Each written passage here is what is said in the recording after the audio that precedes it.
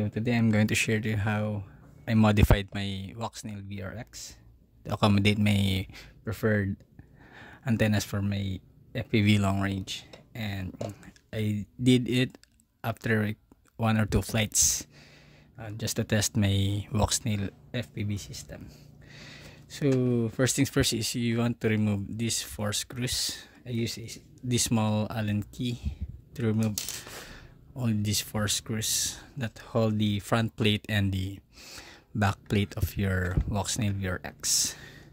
So once you have done it, you will be able to pop it off, and all you need to do is to unplug the U.fl connectors. The radiator fan is mounted on the front panel, thus you need to remove the this connector first from the main board. Then you can remove the 3 screws that hold the radiator fan. So you need to transfer it from the existing front panel to the 3D printed front panel. So once you've done removing this front cover, you'll be able to detach these 2 patches, which are left hand circular polarized. So since most of my antennas are RHCPs or right hand circular polarized, I won't be using these 2 stock patches. Okay.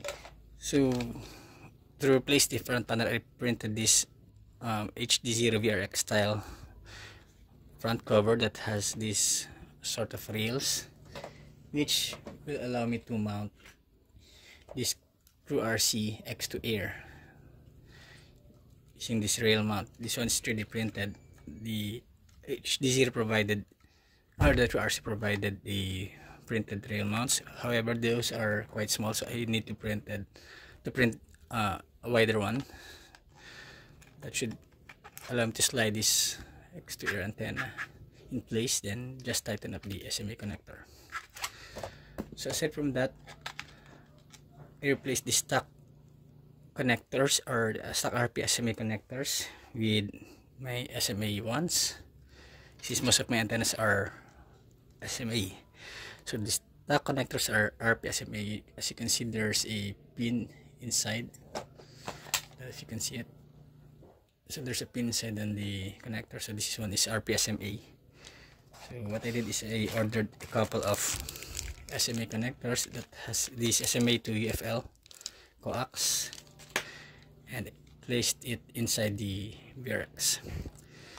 So as you can see here, I have a total of 4 SMA to U.fl connectors to replace all the stock ones. The front patches originally doesn't have the SMA connector, but rather this one is directly soldered on the patch and terminated with the U.fl connector.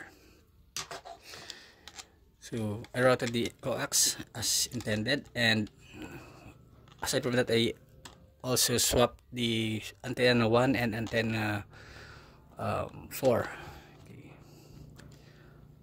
So it's antenna and antenna 4. Out of the box, antenna 1 is this top right if you're using this in the goggle. So this is your top connector. So this one is antenna 1. This one is transmitting, and all 3 antennas are all for the receiving.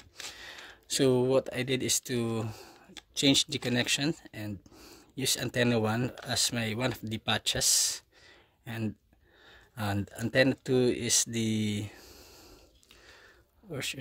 antenna 2 is this one, top left. Antenna 3 is the right patch, and antenna 4 is basically this top right. So I just swapped antenna 1 and antenna 4 on this case. Right.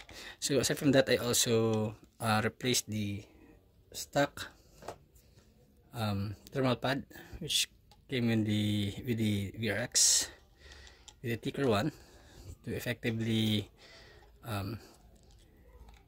transmit the heat from the heat spreader to the radiator fan.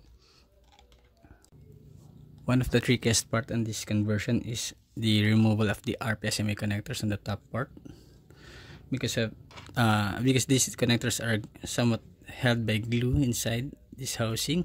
So what you need to do is to scrape the glue first that holds the RP SMA, then remove these nuts that hold the RPSMA connector, then give these connectors a gentle push on top until it pops off inside. Then you can gently pull it from the coax wires and you can get this RPSMA connector out. Then to put your new SMA connectors, all you need to do is to push the SMA connector from the inside, tighten these nuts, and it's done. Then of course, to finish the job, put back the 4 screws and it's done.